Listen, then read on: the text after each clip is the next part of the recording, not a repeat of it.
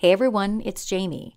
Today I'm re-releasing a very early episode of Murderish, in which I speak with Terra Newell, who survived a brutal attack by master manipulator John Meehan, aka Dirty John. Today, Terra helps other survivors of crime and has become a good friend of mine. Her story is shocking, but it's one of triumph as well. Without further delay, please enjoy my conversation with Terra Newell. For all of you who have listened to the Dirty John podcast, you are in for a real treat today. I had the opportunity to interview Terra Newell recently, and today you're going to hear our conversation. As you know, Terra and her family went through a terrifying ordeal with a complete sociopath named John Meehan, who had bad intentions from the start. Terra and her family could have never predicted what would transpire with John, and Terra is very lucky to be alive today to talk about it. I found Terra to be very open during our conversation and such a kind-hearted person. I learned some new things after talking to her, and I think you will too. I want to thank my friend Luella for connecting the two of us and for her help in making this interview with Terra possible. All right, you guys, thanks so much for letting me rant, so let's get on with the show.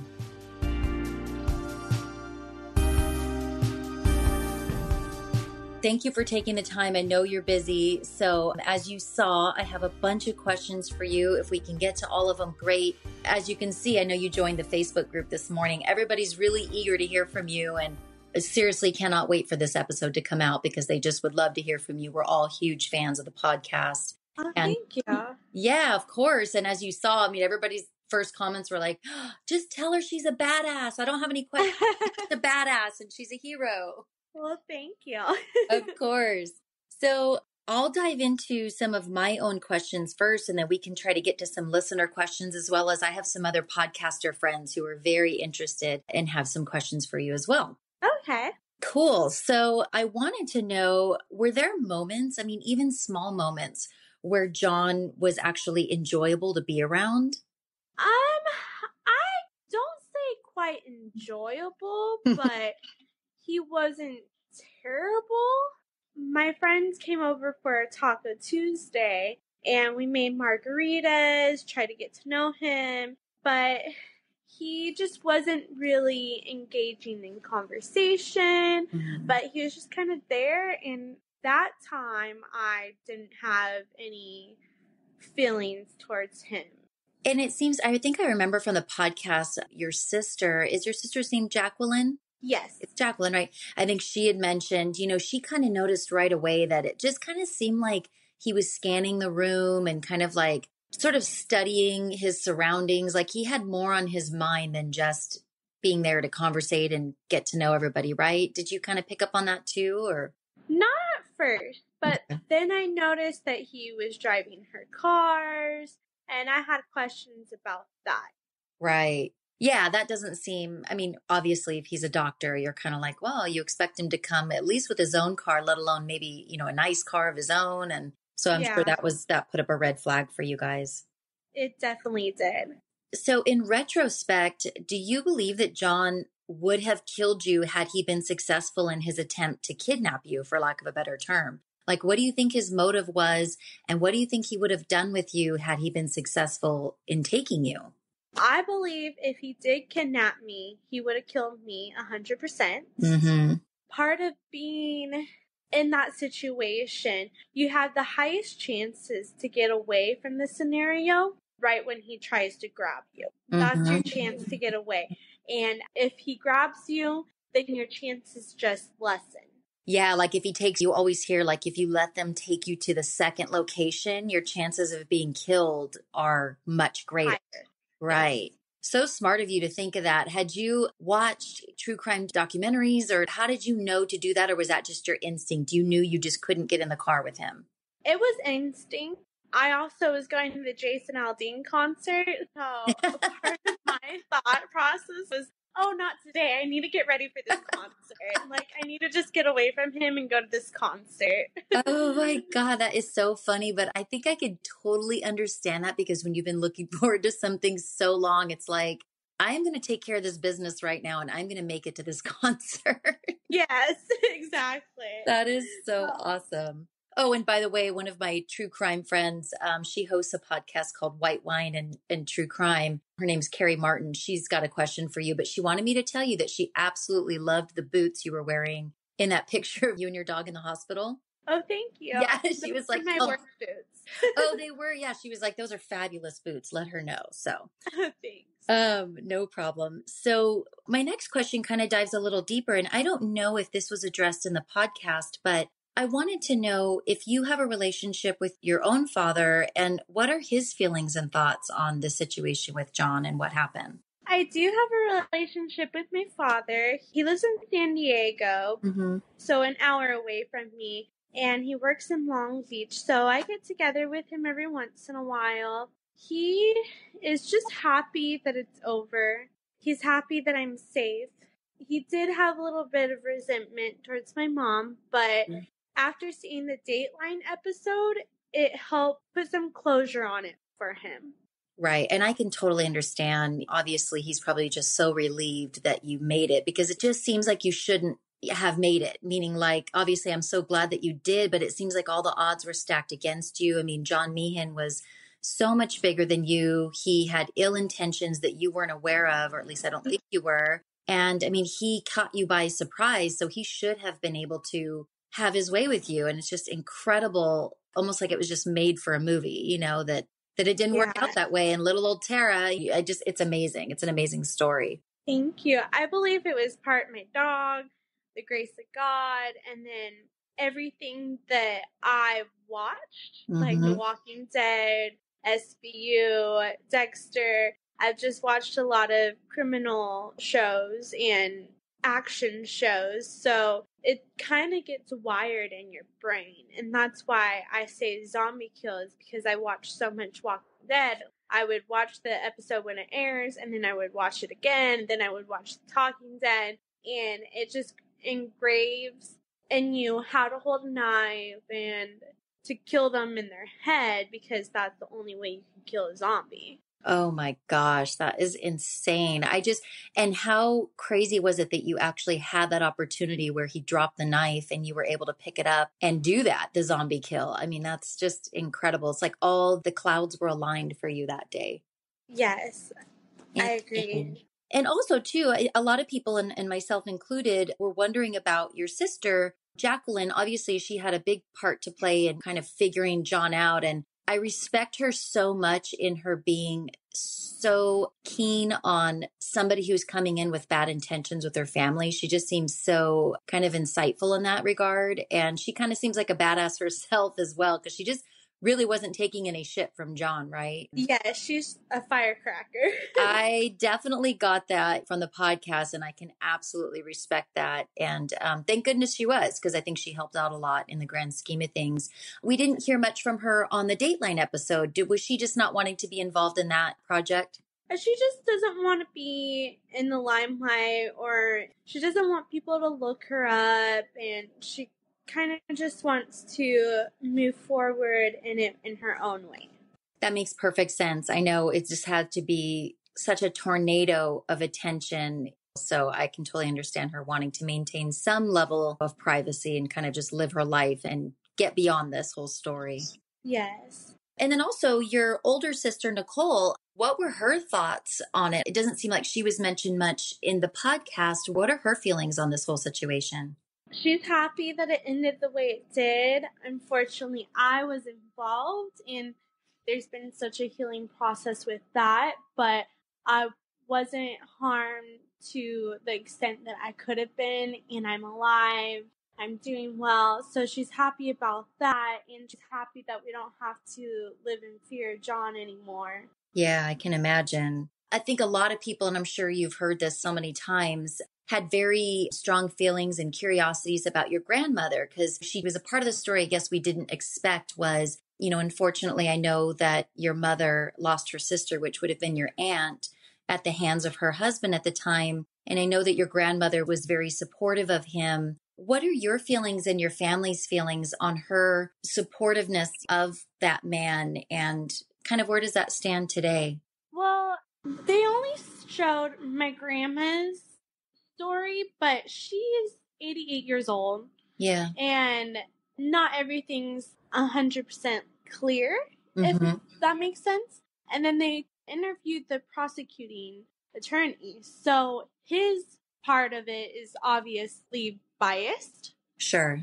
And there's just more to that story than meets the eyes. Okay. But I wasn't born then, and I don't know too much information. That's just all I've heard. And I love my grandma to death. She's an amazing person. She would give the shirt off her back to anyone in need. She's fostered many kids. She's done a lot of great things. So I love my grandma, and that's all I can really say about that.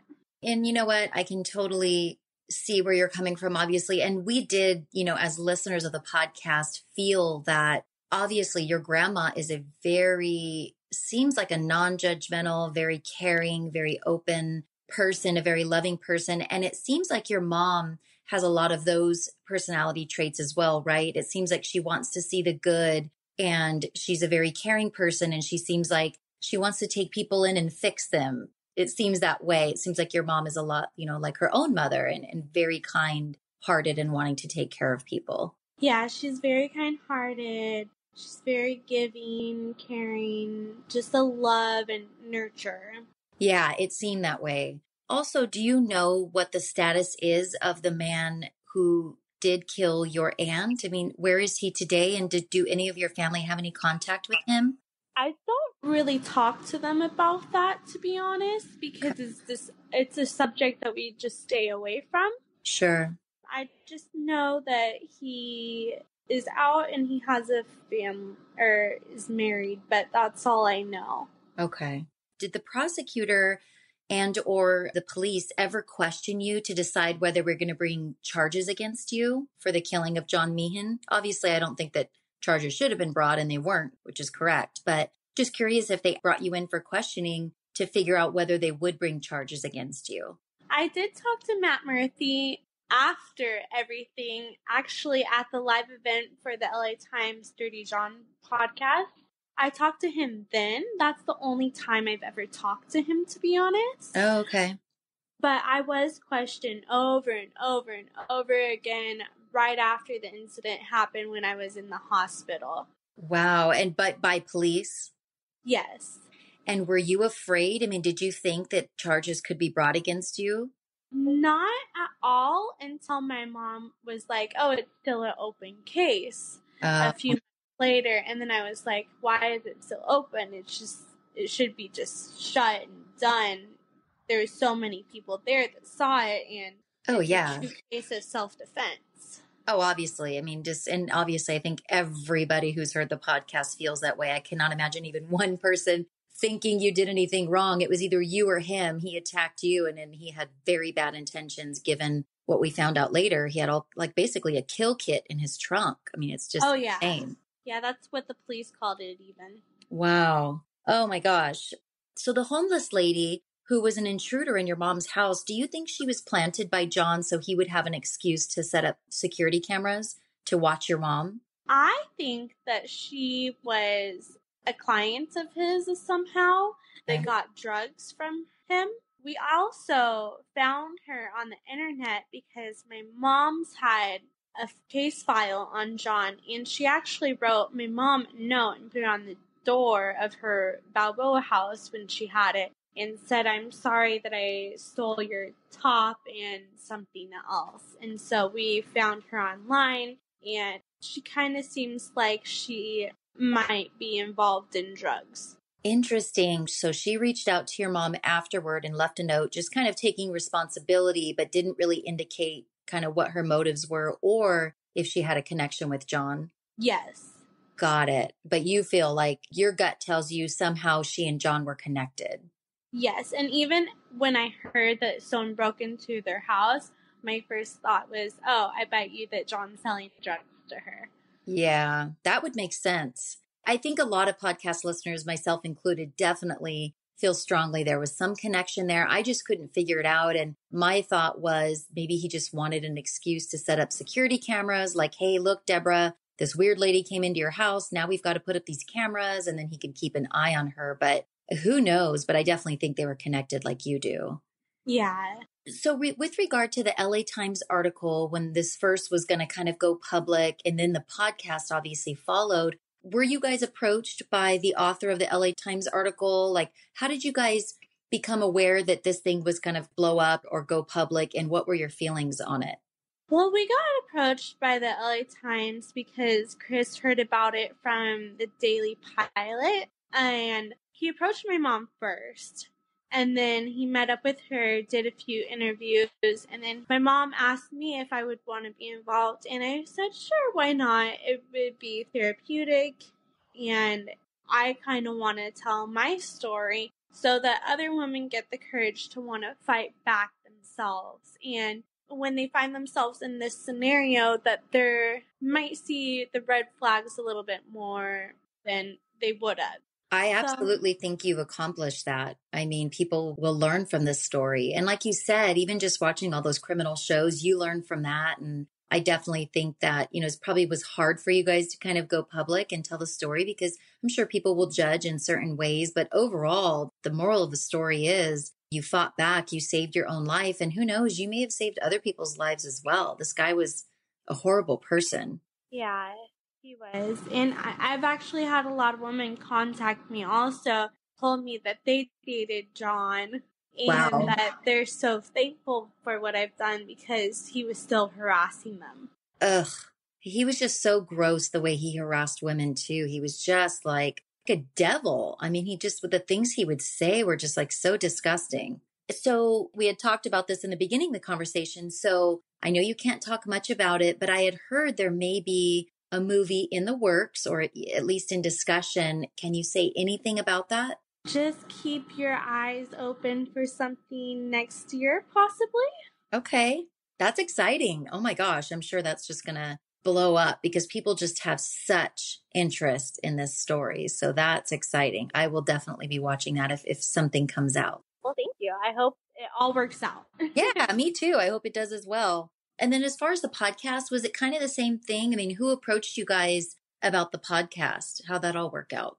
It was just the LA Times started to do this article, and then they wanted to get into kind of the new age technology, so they brought up the podcast, and I didn't really know what a podcast was. I only knew about it from church and sermons, to be honest. So I didn't think that it was going to be as big as it came out to be. Yeah, because you were probably like, podcasts? Who listens to podcasts? What is that? And obviously Dirty John was like the number one podcast for so long, and it's still in the top 10, to this day.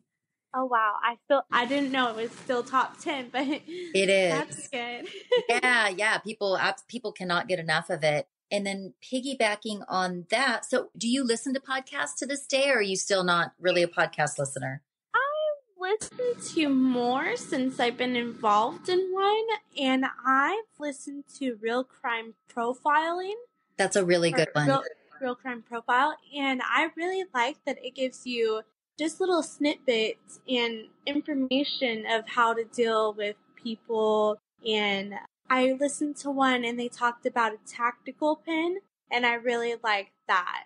Yeah, it's a very educational podcast. Definitely one of my favorites. And I think you're right. They focus more on the victims versus the perpetrator. And then they teach you the warning signs and how to get out of an abusive relationship and just all kinds of great things. Yes. And I like the fact that they talked about coercive control in one of them because it just gives you more information on the women who are being controlled. And a lot of people think, oh, this woman's so dumb, but these men or women are so good at manipulating others into believing a certain way. Oh, I couldn't agree with you more. It happens all the time. And it's so easy for us who've never been through it to say, oh my gosh, I would never put myself in that situation. And I would never, those kinds of sentiments. And then here you are, you get into a relationship and they completely kind of take over your mind and make you feel like, nothing and worthless. They manipulate you. And it's a lot easier, I think, than people think to be manipulated and get into an abusive relationship. Exactly. And I'm not going to lie, I've been in one myself on and off for 8 years. So it gave me more of a perspective of what I went through too. Oh my gosh. Yeah. I mean, it probably resonates, with you. And you're right. I mean, it can happen to anybody. I bet you just in your circle of friends, there may be women that you know about, or maybe some that you don't know about who have been abused and just don't want to talk about it. Yes, exactly. Terrible. I hope you're out of that relationship and healthy. Yes, I'm definitely out of that one. Good. I'm so glad to hear that. I'm going to get into some listener questions if you don't mind. One of my listeners, Bryn, she wanted to know, how do you guys vet your mom's prospective boyfriends, or do you? Now I look at them closer than ever, but she is not dating anyone, and she doesn't want to date at all, to be honest. She has a dog, so that's where she gets her companionship from right now. In the past, to be honest, we would be very judgmental. At least my sister and I, Jacqueline and I, we were very critical of everyone in her life. I can imagine. And honestly, that's just two daughters who love their mom. It really is. And I know that obviously John Meehan tried to spin it, oh, they just want you to die and they just want your money, which is the easiest thing for him to say. But that's just two daughters going, hey, we sniff out a rat and you're a bad dude, So it showed how much you guys love your mom. Yeah. And even the guys before John, we just were very judgmental and we're hard on her and them. I don't think that's a bad thing. I think it's just, I don't think it's a bad thing at all. And they're grown men, they can take it, right? And I guess if they make it through your judgment and toughness on them, then maybe they're the right one. Okay, so, and also one of my listeners, Kaylee, she wanted to know if you had or have any resentment toward your mom for going back to John. At the time when she went back, I kind of expected it, to be honest. Mm-hmm. Because even when, like I said, I've been on and off with someone for 8 years a while ago, and I kept on going back to him. So right. It takes someone who's in a coercive, controlled relationship an average of 6 times of going back. Wow. But she only went back once, so. Yeah, and actually, I think you're right. I've heard that on the Real Crime Profile podcast. They say the statistics show that it takes, like you said, 6 times, if that, if they even do make it out. My listener, Tracy, she wants to know, do you have trust issues with men, especially men dating your female friends and family? I do a little bit, but then I have to remind myself, I've had trust issues before this too. So I have to just remember, like, oh, he's not texting other girls. He's into me. He's not, like, ignoring me. He's actually working. So I just have to remind myself that they are doing what they're supposed to do. And it's actually good to have space and boundaries in a relationship. And that's healthy. When someone's always there, I feel like you get tired of them sometimes. Yeah, I think that's true. I think it's good to kind of miss each other a little bit, right? Yes. Yeah, no, I can totally understand how you feel with that. And honestly, I think almost every girl has a little bit, or a lot of it, but at least a little bit of those feelings in them. Like, hey, is my boyfriend going, where he says he's going to go? And so I think that's just a natural thing, to be honest.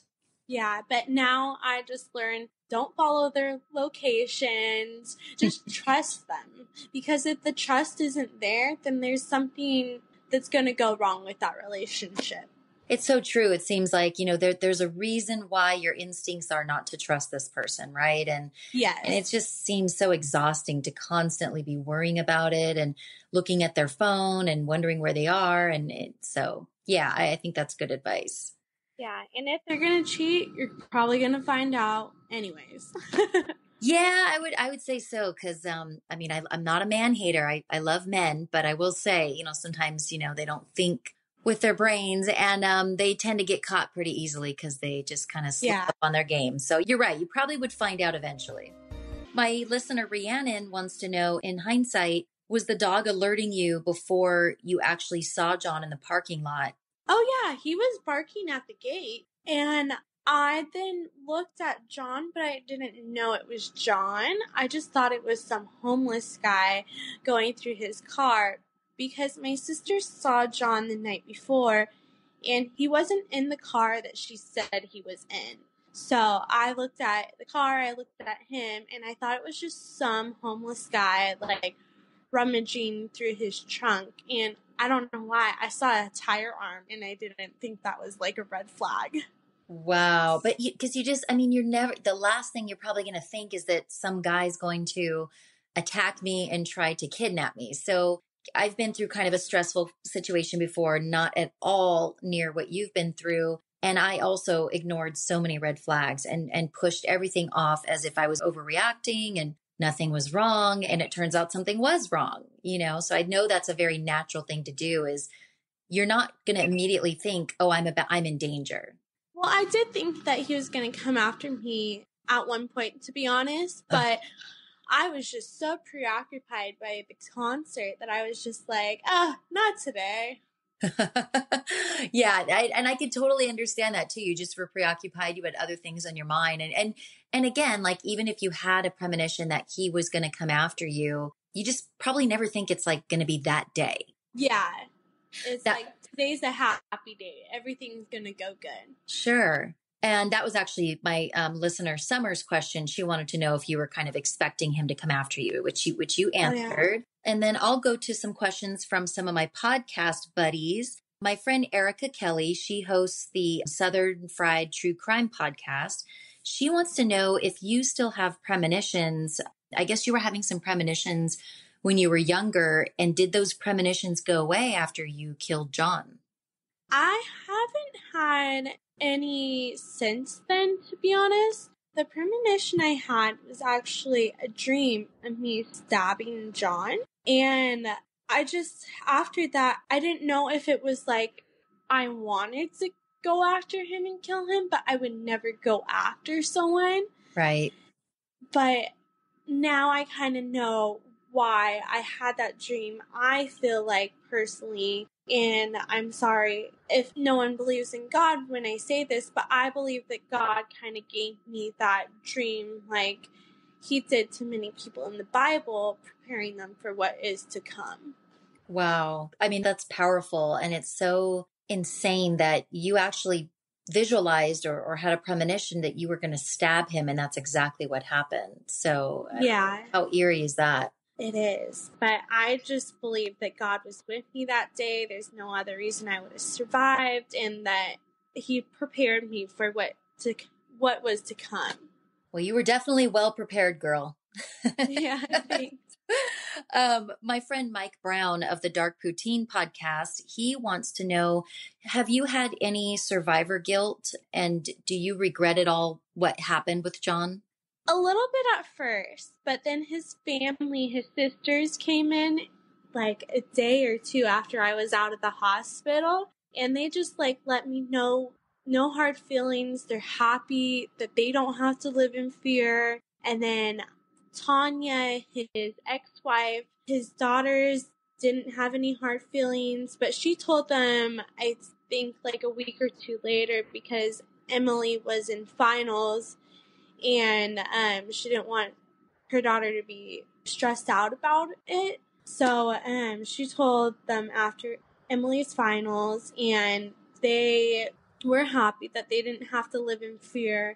They obviously had questions that are always going to be unanswered, but we're actually pretty close, and I'm so happy that no one is sad that he's dead. And that's the only thing I was worried about was, is someone going to mourn over him? Yeah, because I can imagine that would be a huge burden for you. You seem like such a kind-hearted person. And I mean, obviously you called your mom right after it happened, and your biggest concern, it seemed like, was like, oh my gosh, Mom, I'm sorry. I may have killed your husband. And it's like you had nothing to be sorry about, obviously. So I can imagine that would be a big burden to bear. And that actually answers one of the questions Shannon, one of my listeners, had. She wanted to know if, you know, his family, his daughters, you know, had any anger towards you for what happened. I can't imagine that they would, but, you know, obviously it's still their father. So it's great to hear you guys are close and that they don't feel that way towards you. They feel safer, right? Oh, yeah. I actually love them. Emily actually has a vlog. It's like Em and Dex. And I was like in one of the videos of her New York trip for her blog, and she's such a great girl. Oh, that's awesome. They seem like it. I know they were featured a little bit on the Dateline episode, which was kind of cool because it was like the first time that I, or maybe anybody, had kind of seen them. And I was very curious to see what your relationship, if any, was with them. And I'm so happy to hear that they've rallied around you and vice versa, and that you guys are close. That's awesome. Yeah, well, it's like we all were living in fear, so it's great to all come together because of this. Yeah, because he was terrible to their mom. I mean, obviously, we heard some of the taped, phone conversations. He was terrible, to her. So, also, I have a question from Sky. She's a listener of the podcast, and she wanted to know where you got your strength from to fight until the very end, and what was going through your mind during the attack. Well, I feel like I hated him. Yeah. So it wasn't hard to hurt him. And that's like the only person I've ever wanted to hurt in my entire life. So I got strength from that. I also got strength that I'm like, oh, I gotta go to this concert. So can you just leave me alone right now? And so I also know if I did not keep on stabbing at him, there was a chance that he could have got up and hurt me again. So I was just like, it's either me or him. Yeah. And I even get that from The Walking Dead. It's just kill or be killed. And I think that sums it up. I mean, that's exactly the situation you were in. Once you started to fight and he wasn't as easily, able to take you, he probably wanted to kill you, Yes. It's so scary. And do you think that his motives for wanting to kill you or harm you or take you was just basically to get back at your mom in the very worst way? Yeah, get back at her, maybe even get some ransom money out of her. Mm-hmm. But I don't think I would have been alive at all. I think he would have killed me and tried to get the ransom. And maybe lied and said you were still alive to try and yeah. Oh my gosh, I can't even imagine. And then also I have a listener named Catherine who wants to know how your life has changed since the Dirty John podcast came out. Well, there's definitely a bit more people that reach out to me. Mm-hmm.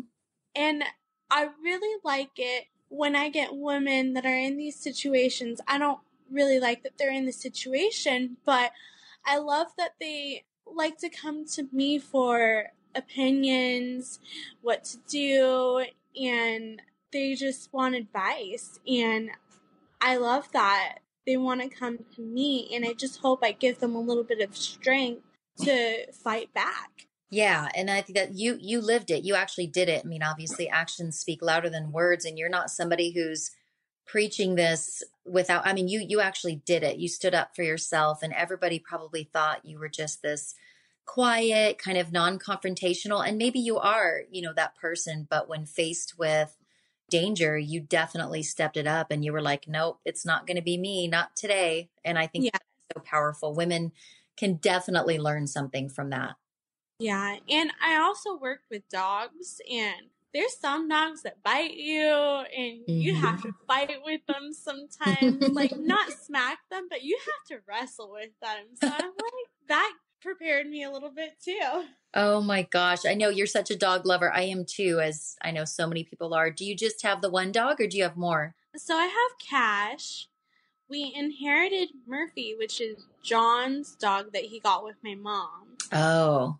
And then we have a Cavalier King Charles Spaniel that I just got in Georgia. And that's when I went and met Abby and Emily and Tanya and Augie and then Emily's boyfriend.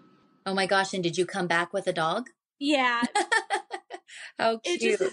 It just so happened that the breeder was there. So I was like, oh, this is great.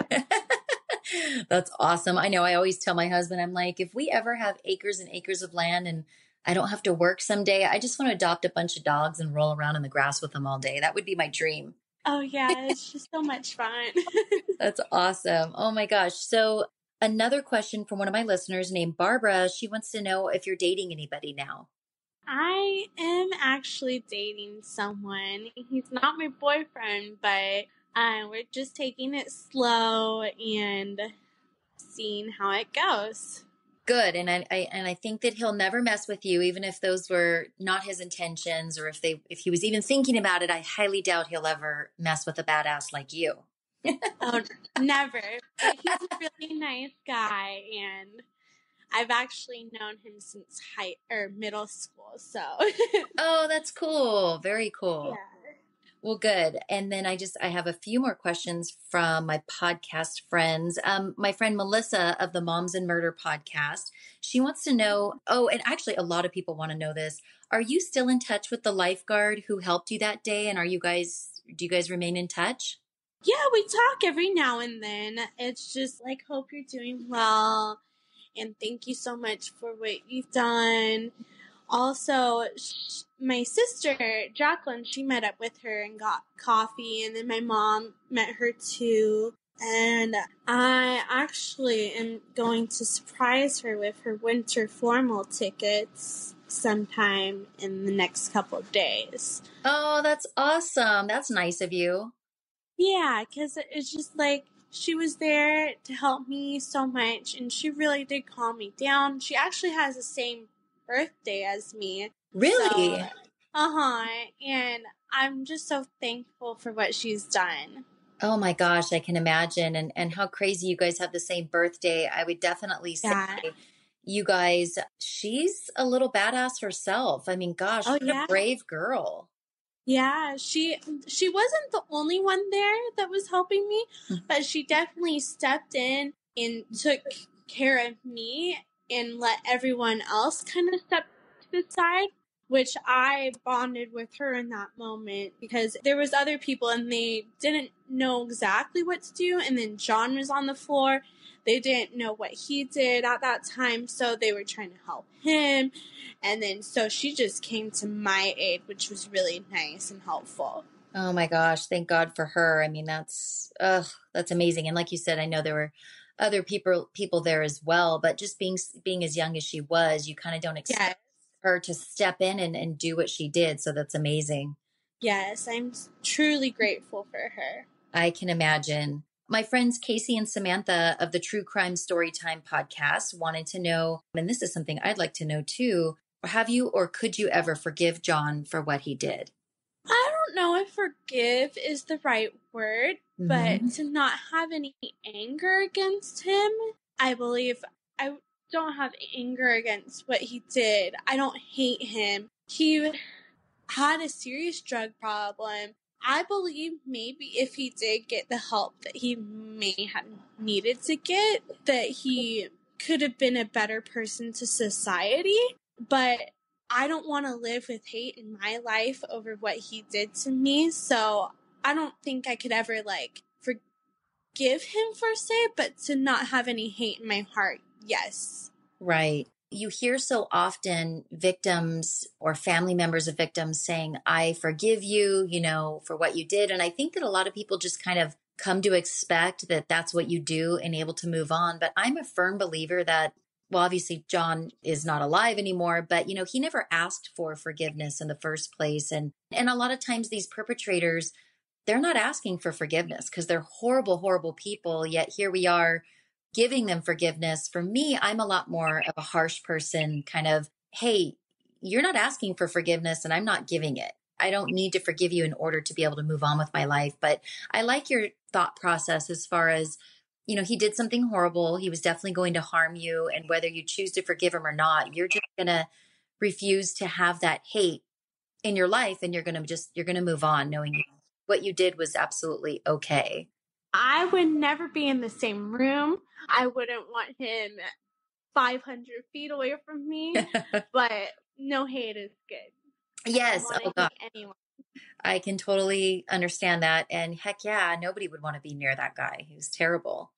Yeah. I have a question for you as far as, during the attack, when you actually stabbed him that last time in the eye, what was going through your mind at that point? Did you have a strong feeling that he was dead or going to die from that? And how does it feel to do that to somebody?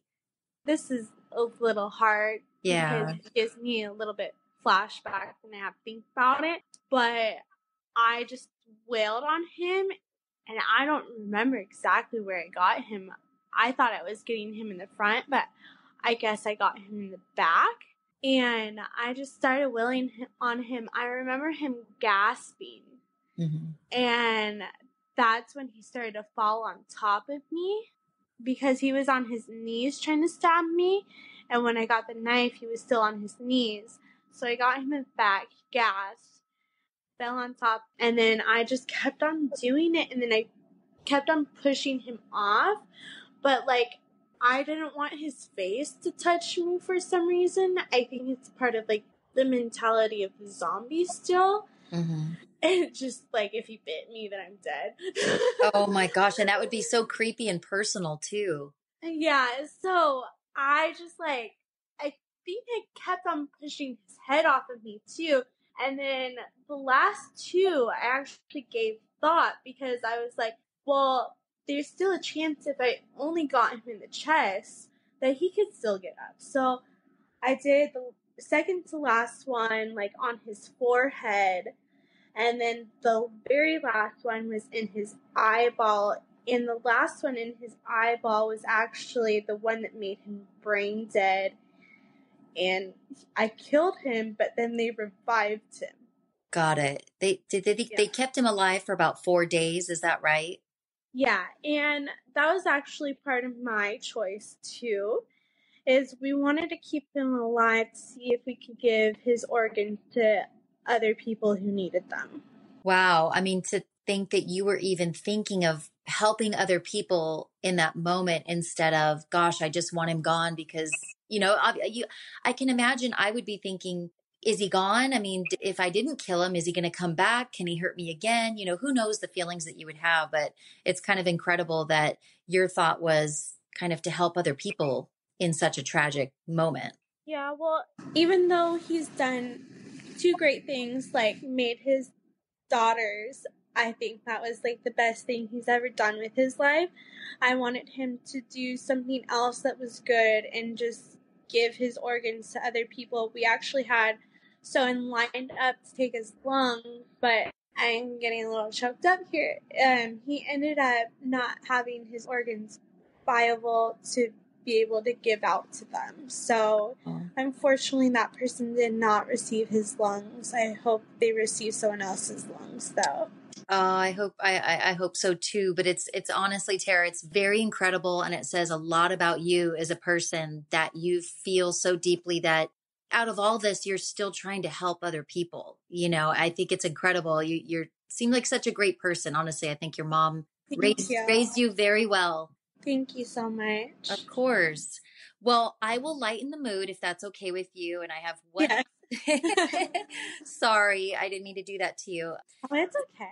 So I have a little game of Would You Rather, and it's one question. And don't worry, it's not anything crazy, but I just want to lighten the mood a little bit. So would you rather give up country music concerts for 10 years? Or would you rather have a husband who dressed as badly as John Meehan your entire marriage? I will take the dressed one because I don't care what they dress like. Yeah, it's just so funny. I was re-listening to the podcast a little bit today, and the episode, I can't remember which one it was, but they were just talking about how horribly, I think your grandmother was even talking about it, and he would go to functions with your mom. And he just, obviously he didn't have a lot of resources. So of course he didn't really have a choice to dress nice until your mom helped him, but just sounds like his style was lacking to say the least. Yeah. Well, I believe it's the inside that counts and not the outside. So very much. I'll take the other one, hands down. I'm like, I'm going to Chase Rice on the 16th. So I'm like, I'm not going to miss that. Oh my gosh, that's amazing. No, you definitely. So do you go to a lot of music festivals each year? I try. I actually have 3 concerts playing right now. So I had Chase Rice, then I have Stagecoach, and then I have Jason Aldean on September 29th. Oh my gosh, that sounds like so much fun. Yeah, it's lots of fun. Did you ever consider going to, obviously, the mass shooting in Las Vegas? Had you had any plans to go to that? I know that was a country music concert as well. Yes, Jason Aldean was the headliner. I tried to get tickets to it, but it was sold out. Oh my gosh, I'm so glad it was sold out. Yeah, me too. I wasn't happy at the time, but then that happened, and I was so grateful that I didn't go and experience another trauma, because I can't imagine what those people went through. My heart goes out to them. Oh, that would have been insane for you to go through two crazy events like that, twice in your life.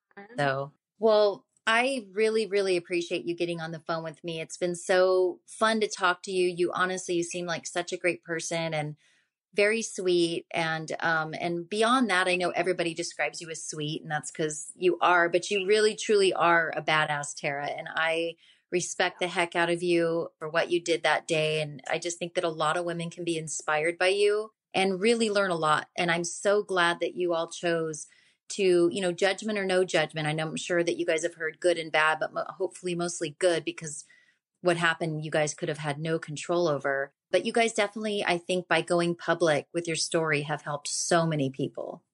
Well, thank you. Yeah, of course. So I appreciate you coming on. And do you have any, I know, is there anything that you want to promote at this point, or do you want to let people know how to get a hold of you through social media, or do you prefer not to do that?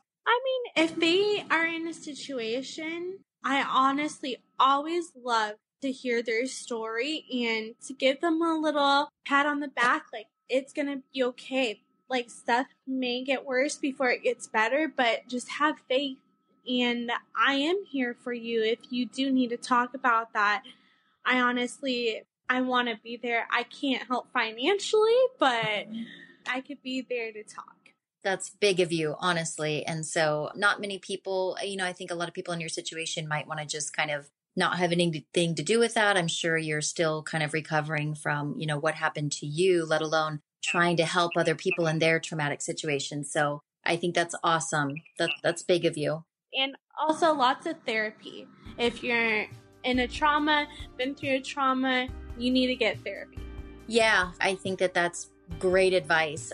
I think that the worst thing probably somebody could do is just keep it to themselves and think that, they can just fix it, themselves. It's very difficult to do that, I think. And I think just talking to others, like people like you, and knowing you're not the only one who's been in this situation, and there can be a light at the end of the tunnel, is probably very helpful for people.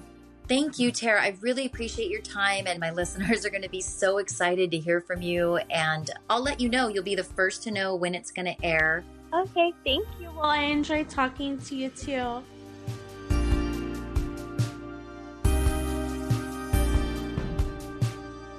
If you're enjoying the podcast, please leave us a 5-star rating and review. And don't be shy. Tell a friend. The word of mouth is powerful. You can follow the podcast on social media, on Twitter at Murderish Pod, and on Facebook at Murderish Podcast. I have a closed group set up for us to discuss all things murderish. If you'd like to take your support for the podcast a step further, you can visit our Patreon page at patreon.com/murderish. If you choose to become a patron, you'll get some extra perks in exchange. Again, that's patreon.com/murderish. Murderish merchandise is also available at 2 online stores. Links to the online stores are available in show notes and in the About section of the Murderish Podcast Facebook group.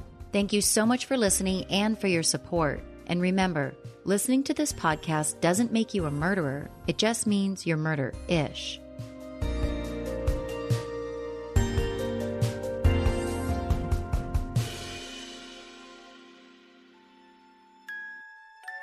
This is The Confused Breakfast, a movie podcast creating a lot of ruckus around the world. We talk about classic movies the same way that you and your friends talk about them. With a little bit of film buff knowledge thrown in because we just can't help ourselves. If movie quotes are part of your daily vocabulary. If you like to talk about fun fan theories. If you've always wanted to punch a movie character in the face. We're here to podcast for you. From Back to the Future, Ghostbusters, The Shining, and so many more. Check out The Confused Breakfast wherever you listen to podcasts.